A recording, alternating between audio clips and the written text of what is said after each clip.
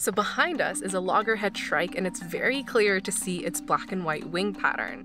It's honestly really mesmerizing, not just to us, but also to its prey. The loggerhead shrike uses that to its advantage, so it'll flash its wing in order to confuse prey right before it attacks it. Then they use their powerful jaws and the sharp part of their beak, called the tomial tooth, to fracture their prey's neck and paralyze it.